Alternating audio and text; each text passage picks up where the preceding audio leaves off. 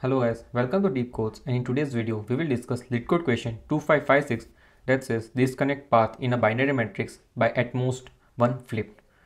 So here we are given one binary matrix of size m cross n, and what we can do here is we can flip at most one cell. That is, we can flip its value from 0 to 1 or from 1 to 0.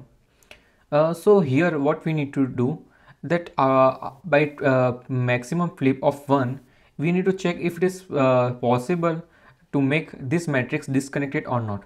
So disconnected is you can't, so initial index is 0 0 and final index or the last or the destination index is m minus 1 comma n minus 1.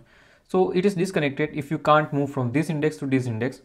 Okay, and the movement is done in two ways, that is row plus 1 comma column, that means down, or right. Okay, row comma column plus 1, that means let's say if you are at here at this position, you can move from here to here towards the right or down. This line says this, and from the starting you need to move to ending position. So here we need to check that if it is possible to make this graph disconnected, okay, by flipping at most one to 0, right, at most one cell. So let's take a look at this example. So here this was our initial matrix. So here since we flip this 1 to 0, we can't move from this start position to ending position, because see, after flipping, this is now the matrix. From here, this one you can go to right or down. Let's say you go to right, then here you can go to right or down, but down is 0, so you move to right. Now here down is 0, so after reaching this means you can never cross this row, right?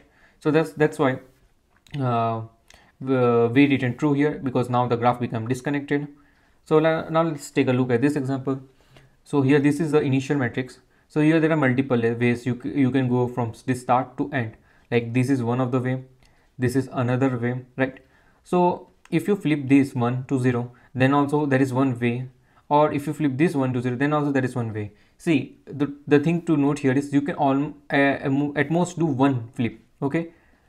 And also you cannot flip the initial and the destination cells, because that's a thing, because if you flip the initial cell from 1 to 0, then you will never be able to reach the destination, right?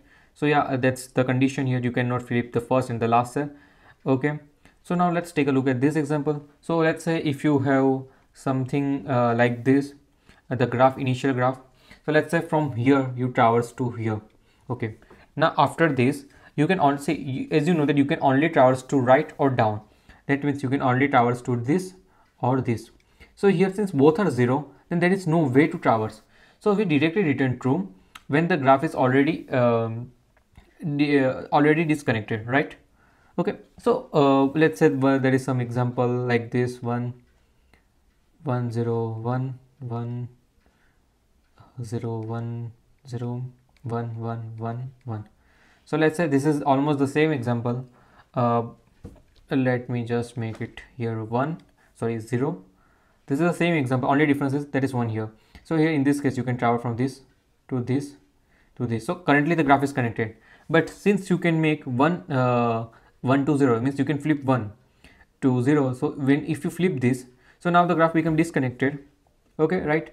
So one thing what you can notice here is if let's say if the diagonal element, if this diagonal element, if they are both are ones, let's say something like this 1 1 1 1 0 1. So ignore the 0 and 1. Let us keep the matrix small like this. So if both the diagonal element are 1, then regardless whatever you make, you flip, there will always be a path. Let's say you flip this 1 to 0, but there will be a path from this, or if you flip this 1 to 0, then there will be a path from here. Okay, so if both this diagonal element, these two diagonal element are 1, then regardless of flip, you can never make the graph disconnected by changing this. Okay, got it? Or if there is a condition like this, if both are 0 or at least one is 0, then you can make a graph disconnect at this point, right? To explain you in a better way, let me take one example. So let understand with this same example. Let's say it was 1 0 1 1. So if you have something like this, then at most flip that you can do is 1. So if you flip this 1 to 0, then there is no way these two are connected, right? So this is how we can make a graph disconnected whenever both this diagonal element are either 0 or at least one of them is 0, right? And in that case we can make one flip. and make the graph disconnected. So I hope you guys understood that the intuition of what we need to do and how this intuition work. So based on this intuition, we will proceed this question. So now discussing of the approach part, what we would do. See, let me now also write down the index. What would be the index of this graph, right?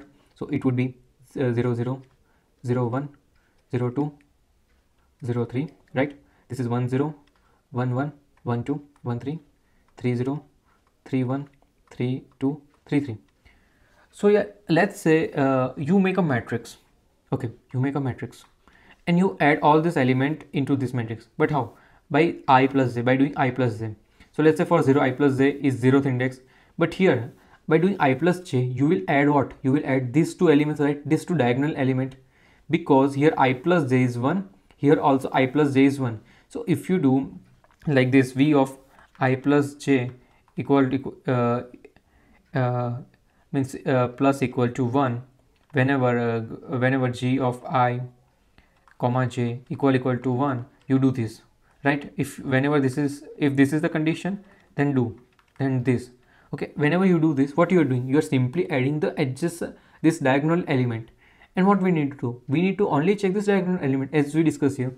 So if at any v of I plus j is less than equal to 1, then what we would do, we would simply return true, because we can flip that.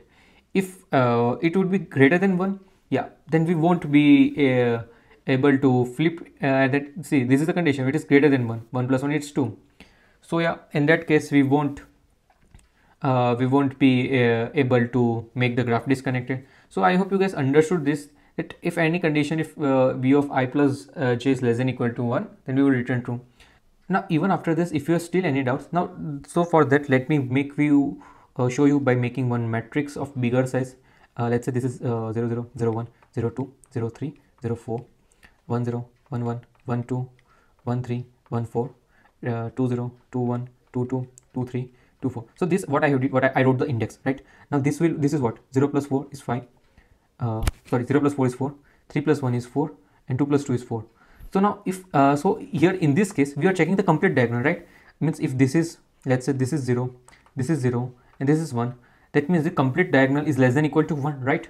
And that in this case we can flip this one and make the graph disconnected. This is disconnected, right? So this is how this v of I plus j plus equal to 1 works. Complete diagonal, not just single diagonal. It was the single diagonal in this case, but this is complete diagonal, right? This complete diagonal, this complete diagonal, this complete. So it is just the sum of the complete diagonals. Okay, as you can see here, by summing up the indexes of these are how the complete diagonal it works. Okay, so I hope you guys understood this, that for any of the diagonal whose sum is less than equal to 1, then we can disconnect it. So based on this, let us now code for our approach. So here initially let me take one n and m. So let me take as n as grid dot size and m equal to grid of 0 dot size.